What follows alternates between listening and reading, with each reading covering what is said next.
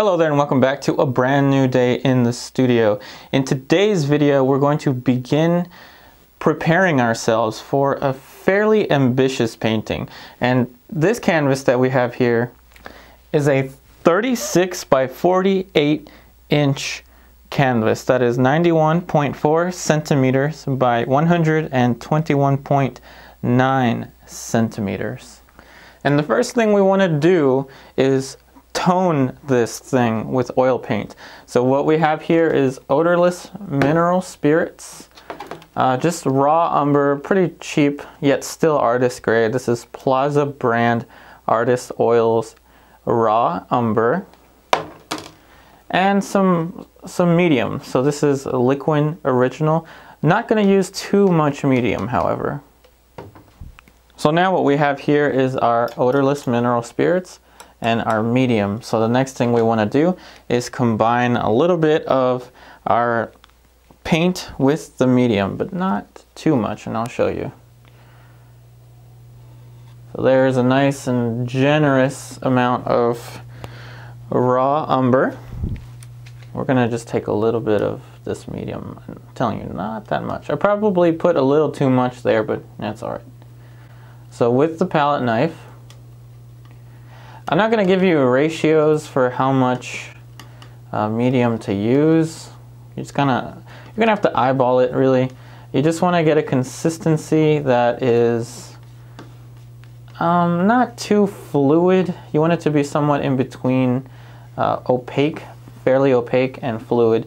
And we're going to use the mineral spirits to thin out the paint a little bit to make it easier to apply. The only reason I'm adding a little bit of liquid, notice very tiny bit of liquid to quite a bit of raw umber, is just so that this painting, or this layer, the tone that we're going to put on the canvas dries in about a week or a couple days. So that's about good. And now you want a fairly large brush for this, and this just happens to be the largest brush I have. It is a size 10 Princeton Catalyst Polytip bristle. So I'm just going to add a little bit of mineral spirits. Don't want too much. So I'm going to hold the palette while applying the mineral spirits. So this is a good consistency, starting to drip on the palette. Just a kind of a thin mixture, yet still a little bit opaque. Now, let's go ahead and just very lightly now apply the tone.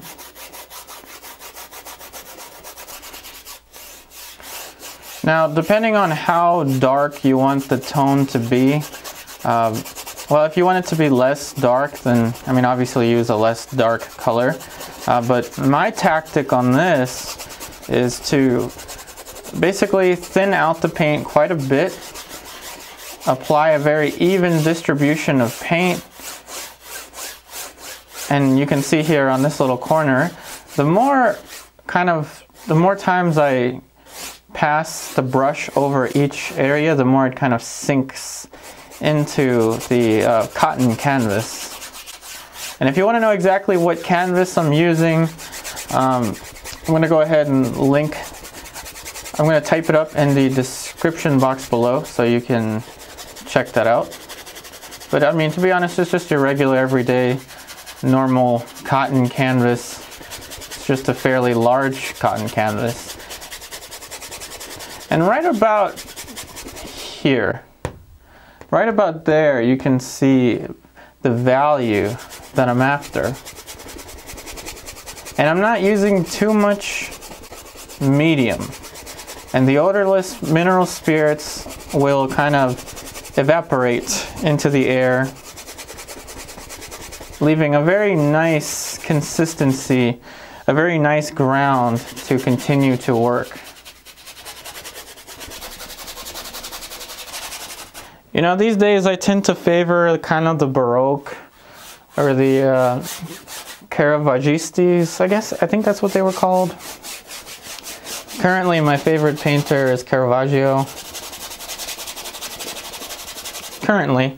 That always changes. Depends on what day of the week it is, to be honest. I really hope that that sound from the brush isn't too bad. Whoops. Well, I hope that it doesn't sound too bad. Which leaves me with an interesting question. Question of the day, everyone. What is your favorite time period in the history of art? Your favorite time period and your favorite artist? I guess that's two questions, huh? But anyway, question of the day. What's your favorite artist / time period?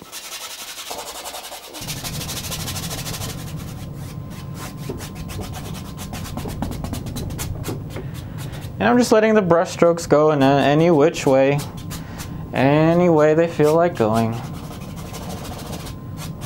I mean, to be honest, this is a lot of fun. Tell you what, if you're ever having a bad day in the studio or something, or somebody says something about your artwork that's less than appealing, get yourself some canvases and tone them. You can literally just beat them up. Just, as Bob Ross would say, just beat the devil out of it. I mean, this canvas alone already has so much kind of creative energy. This is just so much fun.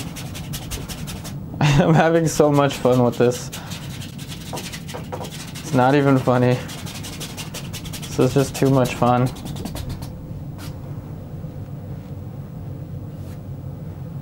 So now that we've toned the canvas and we're going to put this aside, the next thing to do to get prepared for this large painting is to do some compositional studies. To get ready for a compositional study, what you're going to want to do is get a rectangle that is of the same proportion of the canvas that you have. So the original canvas was 36 by 48 inches. Don't worry about the fact that they're inches, just take the number 36 and the number 48. So the original rectangle was 36 by the shorter side, 48 by the longer side. So divide both sides by the same number. That's it. Divide both sides by the same number. As long as they divide evenly, you should be able to get a rectangle. So what I did was I divided 36 by 6, which gives me 6. So this length is 6. I took 48 divided by 6, which gave me 8. So this is a 6 by 8 inch rectangle, and it's of the same proportion as the larger canvas. So here is an image of our model, Steve. So the nice thing about this project that we're starting is that we're actually going to get to work from life and from photo reference at the same time. So Steve is posing for my Tuesday morning portrait group that I run in Howard County, Maryland. So last Tuesday I did a charcoal study, a charcoal sketch of him. So here's an image of the charcoal sketch that I made with my art group on Tuesday. And I'm going to do the best that I can to bring my camera and set it up properly so that we can have some decent footage of when I'm actually working from life. So that might be voiced over just because talking while other artists are working probably isn't fair to the other artists. But anyway, that's going to be a really big advantage to be able to work from life as well as photo reference. And another thing I should note is that the pose is a 6-week pose. So last week was the first week, so there are 5 weeks left. So this is going to be a painting that is going to be developed over a 5-week period. And don't worry, it's not, each day of the week is not going to be about this painting, because I know that that would bore everyone. So I'm going to do an alla prima portrait here and there, or some alla prima still life here and there in the meantime. All right, so what we have here is the rectangle that we drew out, and a sheet of plastic with a gray tone underneath that we will use for the palette, just so you'll be able to see how I mix the paint. So I'm actually going to lightly tone this surface with the raw umber.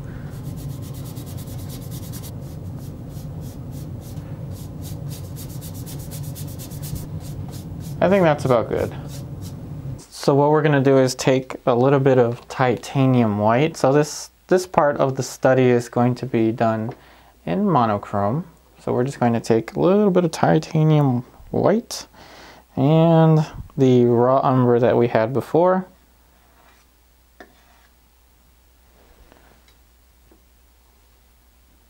Now I took the little bit of raw umber that wasn't diluted with the mineral spirit, so hopefully it doesn't drip off the side.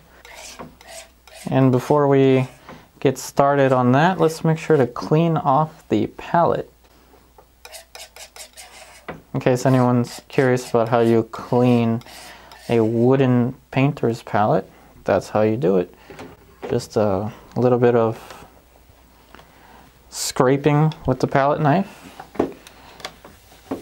odorless mineral spirits, and that's it. So I'm just going to take a size 1 round brush, put a little bit of raw umber. One thing to note about this pose is that next week we're going to put some still life objects onto this table. So this little table that we're drawing here, we're gonna put like a little globe. We're gonna change out that book, and we're also going to give some binoculars on the table. So there's gonna be quite a bit of interesting still life involved with the painting. So while we're putting in this little basic shape for where we think the head is going to fit, let's also talk about the narrative of the painting. So this is going to be my first narrative painting. So the narrative is going to be something along the lines of an explorer, like a geographer. Think about Vermeer's geographer, or just a regular, I guess not regular, but an explorer. So there's going to be a little globe over here. So I'm imagining I would put kind of another element in the composition somewhere about here. So if this is the globe, it would fit, I don't know, right about there. And so that's why I'm using this wipeout technique.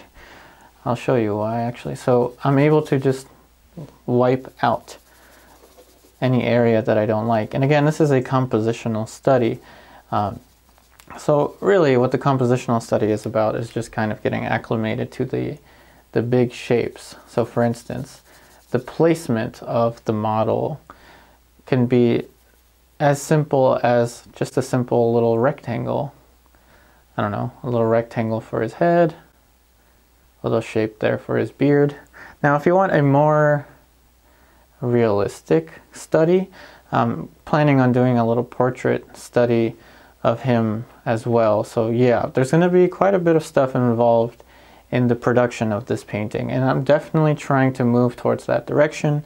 I'm really trying to bring you closer to the experience of what it's really like in the studio. Now, of course, I know that it's gonna, like I said earlier, it's gonna probably get a little bit boring if I'm working on the same thing 5 weeks straight. So yeah, I'm gonna film some still life painting or some alla prima portrait sketches like I used to, and things like that, just for fun, just to not get too just to not get bored with the same painting. So what we have here is just a basic little outside shape, and I'm already making the decision to put his head somewhere in a 3/4. So this is about a 3/4 position. The next thing we're going to do, since this is a wipeout drawing, we're going to subtract a little bit with the paper towel, just to put in a little element of light in the composition. And I know that we're going to change out the book next week, so the shape of that book will change. I mean, this is actually a magazine. I didn't really have any books to give him to hold that day. So just a little smear like that to get an idea of where a book would be. So the book is going to be here. And another exciting thing about this is that I get to involve all of you in the development of this painting. So you can always go ahead and request a still life object. So I'm going to tell you which still life we already have in mind. So we have a globe. I'm going to go ahead and kind of make up a globe. The globe would be somewhere, I don't know, around here, just to add another element in the composition, a little taller element in the composition. So I'm guessing the globe will be about there. One of my friends is going to bring in the globe next Tuesday, so we'll get to see what the globe will actually look like. But I'm guessing the globe will be a sphere because the Earth is round and stuff. So I'm guessing it's going to be a sphere. Not sure of the dimension, so I want it to be a little bit lower than his head. I hope that the globe that they bring isn't huge, but I don't know, just something that's a little bit taller, adds a taller element to the composition. Now let's go ahead and put in a little outside shape for the book. Now I don't really need, to be honest, I don't really need the photo reference that much for this stage. It's really about placing these shapes onto this rectangle and get an idea of where everything is going to fit. And then when this dries, we can even use this for a value study. And we'll be able to move things around in a very free manner. And this is so that we're even more informed when we get into the larger painting. Let's give him his beard. Honestly, Steve is one of my favorite models to work with. You may recognize him from some of my older portrait painting tutorials. I painted him once or twice. I think I did a drawing demonstration of him. A little bit of light there. And again, we really want to keep this simple.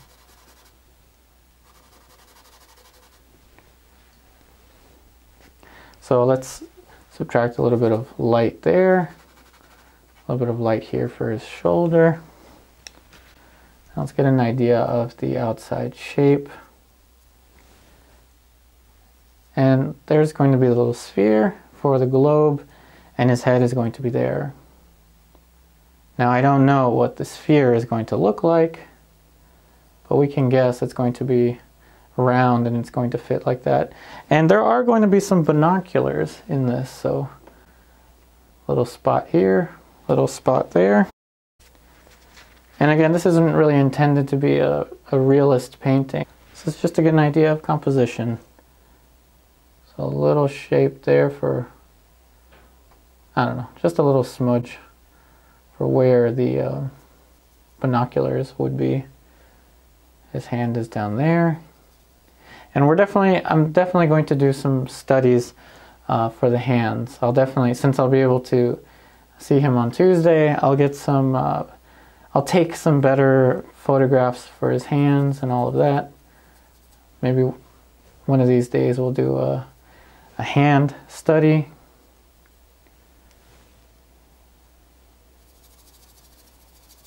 I'll just fill in this little dark shape here. And now I'm going to get the titanium white. I'm going to add a little bit of liquid to it. So with just the titanium white, I want to put in some light shapes for the book.